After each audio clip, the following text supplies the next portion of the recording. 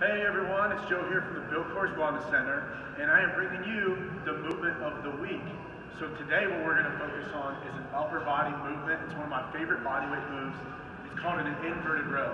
What we're going to use is a TRX right here.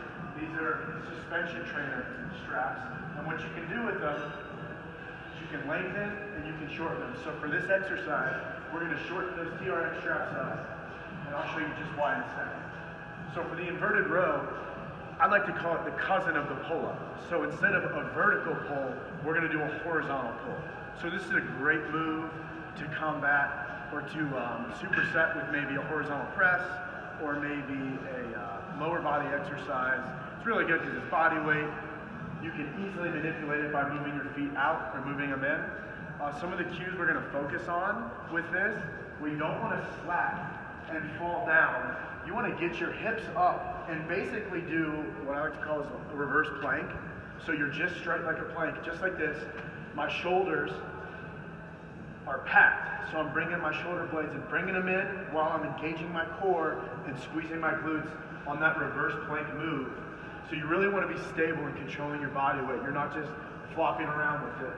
So here's a couple reps. And now what I can do is I'll stand right here. So I'm at a little bit higher of an angle, and then I'll walk my feet under. So my hips are up, my glutes are engaged, and my core is squeezing, while my shoulders, you can see, are brought in or packed. So I'm just going to hit a nice body weight row, and now what I'm going to do with my elbows is I'm not going to flail them. You want to bring them in, try to bring your fist about to your ribs, and that's going to keep your elbows close to the body. So let's put it all together, everything's squeezed and tight. And I'm controlling my body weight on the way down, elbows to the side. So let's advance this up, and I'm gonna walk right under it. Now you can see I'm completely inverted. My heels are pressing, I'm squeezing my glutes, and here we go.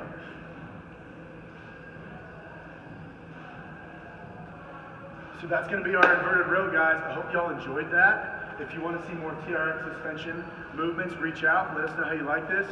We'll see y'all next week.